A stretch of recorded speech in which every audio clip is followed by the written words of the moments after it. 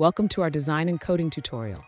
Today, we're tackling a fascinating question from one of our viewers. They want to know how to create a circle with rounded ends for each quadrant, similar to the sleek Apple Watch activity ring.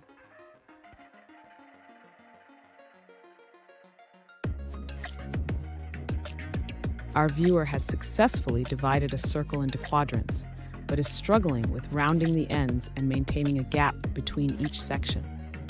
They shared an image and some code, but they're encountering unexpected behavior.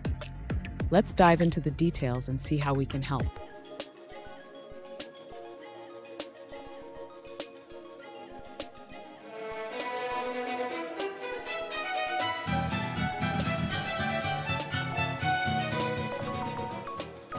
Welcome back to another technical video.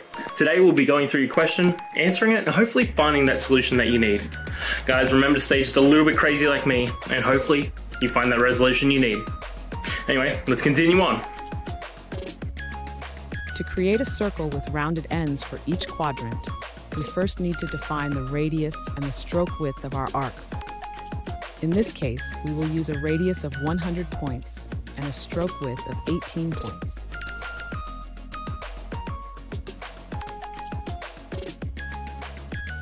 Next, we will create a function called arc segment. This function will generate the path for each arc segment, taking into account the radius, stroke width, and the gap between the segments.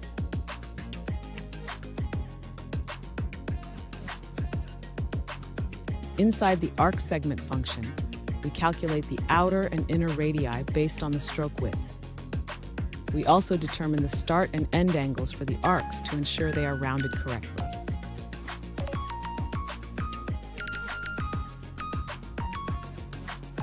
Now, we will create the 4 quadrants by reflecting the top right arc.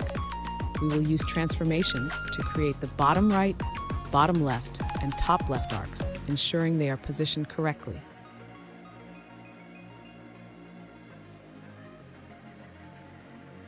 Finally, we will add each quadrant to the scene. Make sure to set the fill colors for each quadrant to differentiate them visually, similar to the Apple Watch activity ring.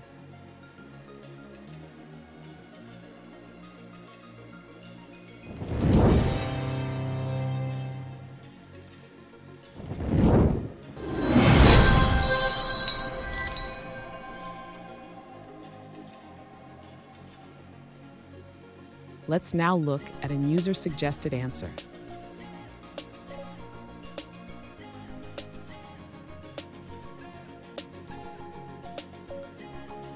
To create a circle with rounded ends for each quadrant, you can simplify your approach by using Quartz 2D's rounded end cap strokes.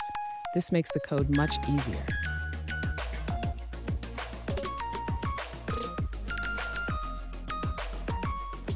First, define the radius and scene size.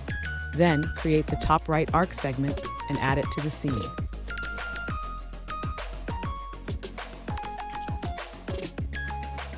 Next, reflect the top right path to create the bottom right arc. And repeat this process for the bottom left and top left arcs, changing colors for each.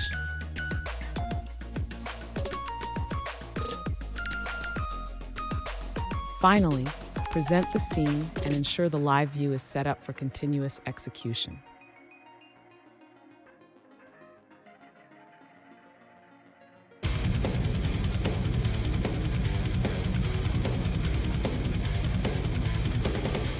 Let's now look at another user-suggested answer.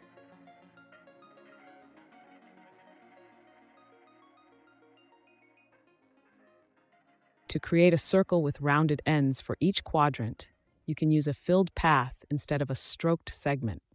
This prevents overlapping end caps during collisions.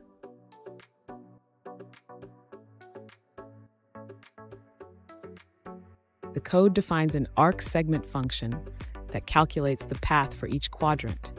It uses transformations to reflect the path for the other quadrants.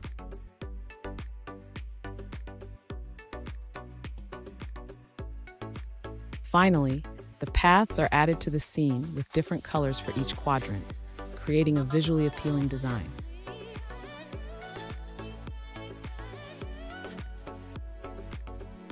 And that's it, guys.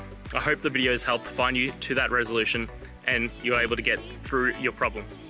If it did, guys, please hit subscribe. I really appreciate it. It does help me out. And until next time, have a good one.